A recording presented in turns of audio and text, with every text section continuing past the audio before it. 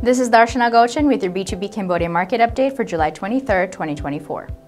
The Cambodia Securities Exchange Index was slightly down by 0.12 points or 0.03% to 415.58. Total trade volume was also down and extremely light. Only 69,245 shares changed hands at a total value of roughly 370.7 million Khmer Real or around $90,200. Only 2 stocks were up on the main board while the rest were either down or remained flat.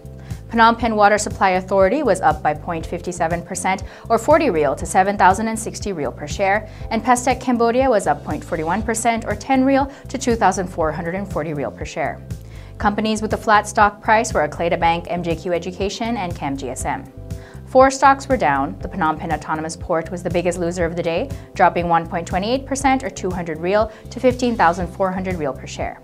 Following in second was Grand Twins International, down 0.59% or 20 Real to 3,370 Real per share. Other stocks down were Royal Group Phnom Penh SEZ and the Sihanoukville Autonomous Port. Over on the growth board, both companies once again remained flat. JS Land remained at a share price of 3,500 Real, while DBD Engineering stayed at 2,100 Real per share.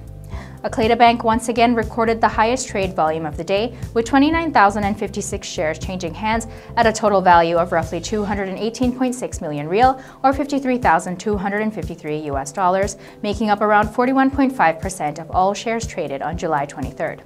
CamGSM recorded the second highest trade volume of the day for the second day in a row, with 26,495 shares changing hands, accounting for roughly 37.8% of Tuesday's trade volume.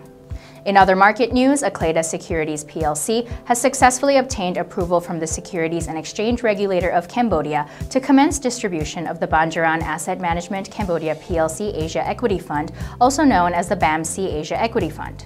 This makes Akleda Securities Cambodia's first collective investment scheme fund distributor. An official launch ceremony was held on Tuesday morning to commemorate this milestone, which was presided over by His Excellency Sosachiat, Director General of the SERC. In November 2023, Banjaran Asset Management Cambodia obtained approval from the SERC to launch the BAMC Asia Equity Fund, Cambodia's first securities regulator-approved CIS fund. 8 months later, BAMC obtained approval for fund registration from the SERC to commence investments within the fund earlier this month on July 15th. Daily pricing will now begin to reflect the valuation of the underlying assets within the BAMC Asia Equity Fund. Interested investors can now contact a representative at Akleda Securities to begin seeking ways to subscribe to this fund that is expected to be diversified with at least 30 stocks across the Asia-Pacific, excluding Japan, and across various sectors. Shifting to the realm of taxation, the Royal Government of Cambodia released a new prakas dated July 16, 2024, creating a special tax audit unit equivalent to a department operating under the Ministry of Economy and Finance's General Department of Taxation. The prakas states that this new tax unit is a mechanism to promote and expedite the resolution of taxpayers' problems related to tax audits as soon as possible, in accordance with Cambodia's laws and regulations, to further improve the business and investment environment.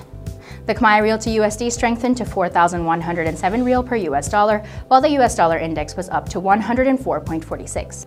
Oil prices were flat on Tuesday after a European Central Bank official hinted at a possible rate cut in September, offsetting pressure from renewed hopes of a ceasefire in the war in Gaza.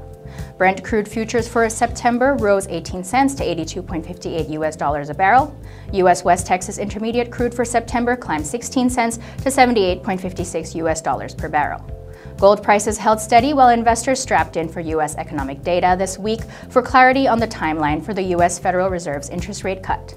Spot gold was nearly unchanged at 2,396.57 US dollars per ounce. U.S. gold futures added 0.1% to 2,398 US dollars. As of the time of the Cambodian market's closing, S&P 500 futures were 0.14% lower early Tuesday, with traders readying for earnings reports from major companies after the benchmark posted its best day in more than a month. Futures tied to the broad index sat near their flatline. Dow Jones Industrial Average futures slipped 0.08% and Nasdaq 100 futures lost 0.26%. This was Darshana Gauchan with your B2B Cambodia Market update for July 23rd.